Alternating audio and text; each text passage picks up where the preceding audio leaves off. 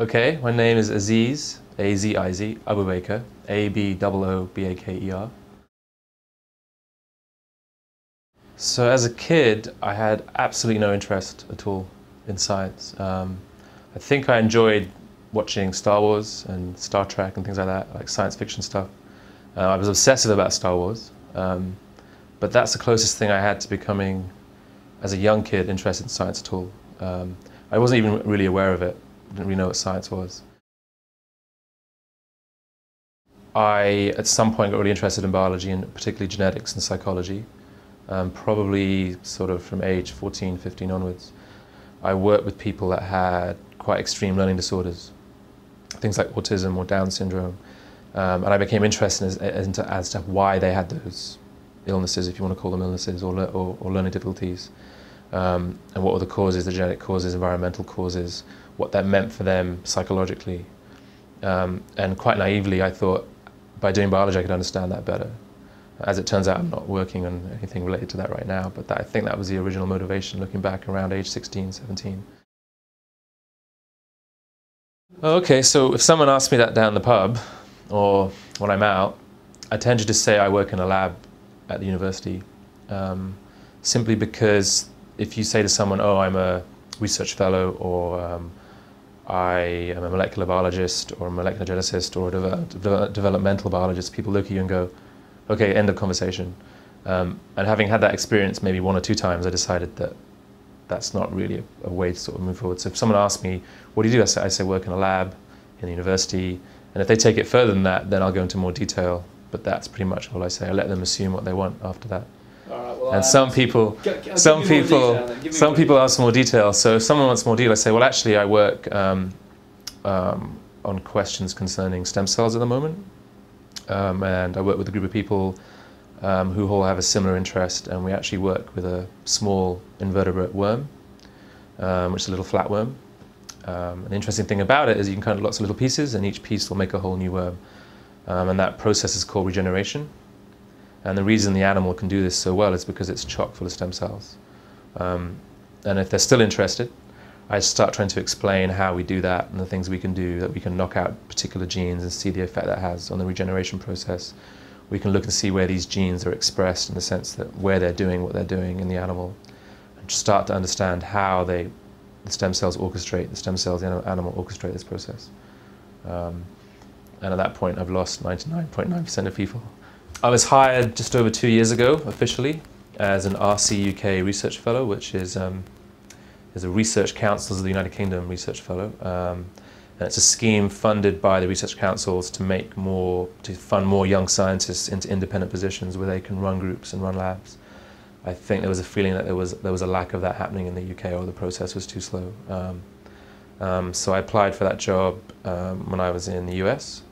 And among other things, I decided I wanted to come back to the UK, and this is essentially the best offer for me because it gave me my independence, gave me a chance to do what I wanted to do, gave me some basic facilities and money to start things rolling in terms of my research program that I wanted to sort of start, which was unusual because I'm actually working on something I never worked on before I started the lab. I used to work on different stuff. Well, for me it means not having a boss, I think, is the main thing, and being independent, so I can make decisions about the research that I want to do, and only have to answer to the people that fund me, essentially. And it means I can build a team of people to work with, so I can choose which other scientists to work with, so I can hire students and postdoctoral workers that will work in the team with me, that I'm happy with, comfortable with, who I think will make a good team together. Because part of being a scientist for me is actually enjoying the day-to-day of actually being in the lab. That's something that I think's one of the reasons I stayed in science after my first degree. Was I had some good experiences of camaraderie and just getting this feeling of teamwork and being able to do things together and move forward together as a team, which I wasn't sure I'd get in other occupations as much. So right now, on day-to-day, the best parts of my job is when I see people in the lab, my students or other people working with me, progress and overcome difficulties, and work as a team and do really well. And I guess the output of that is good data. So you see people doing experiments, and after a long time they've been working really hard and their experiment really works, and they get really excited, and they can start to see what it all means and that it's important and seeing them get the same kind of buzz out of it that I got as a PhD student. That's been happening a lot in the last 2 or 3 months because the lab's very new and young, and so I have a lot of first and second year PhD students and postdocs who are just starting out. And so we've been discovering a lot of cool stuff pretty quickly, and that's been really exciting. So part of that is the discovery, but for me now it's more seeing other people go through that process and the sort of excitement on their faces. I share in that excitement, but because a lot of the time I'm not doing the work myself, I don't get quite the same buzz I used to get, which was I found this out and I'm the first person to know this and I'm really excited. I could have experienced that vicariously now through the students, and that's really nice. I mean, that's the best thing right now. That's a really good question. No, I don't. And I never really have. So people say to me, so are you going to, career-wise, are you going to like write this fellowship and become this level, and you're going to become a whatever, like a senior lecturer and a professor, and you could do that? And I'm just like, I have no idea.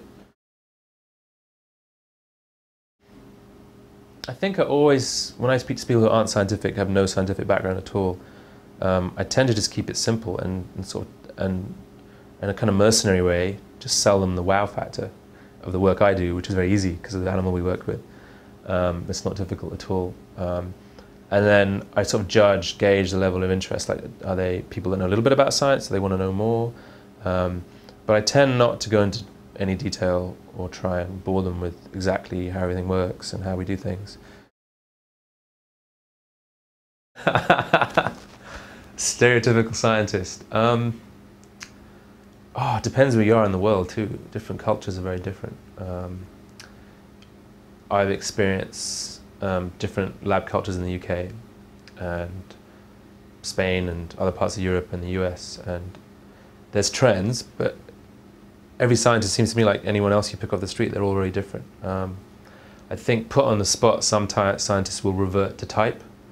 If you say to someone, oh, you're a scientist, they might, come across in the way they're expected to. It might be quite dry, it might be quite geeky, focused, maybe a little bit irreverent about everything else apart from what they're doing.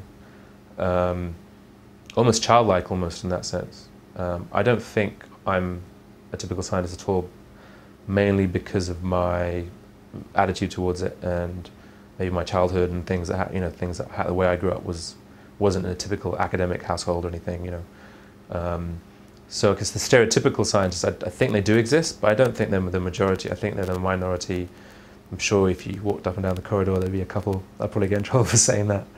No, I'm not a typical scientist at all. What else do I do in my spare time? I go out with my friends. Music's a big part of my life. Not playing music or performing music, but dance music. So jungle, drum and bass. I've been listening to since I was 16. So that's like half my life. Hip hop. Any music is important to me. So any kind of live gig, I'll try and get out to it if it's close and I can get out quickly.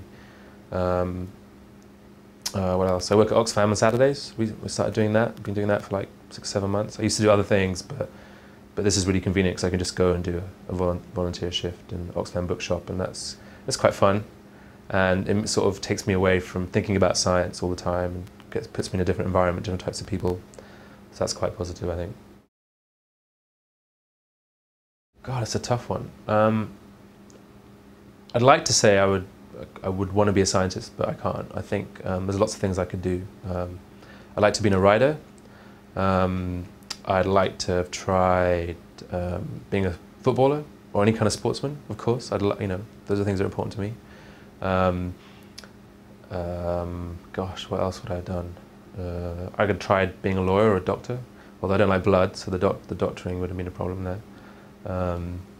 Yeah, anything. I'm not really sure. I don't think there's anything kind of that you would say was academically inclined that I wouldn't want to do. I think I definitely enjoy going to university and studying, so something along those lines I think would have been fine.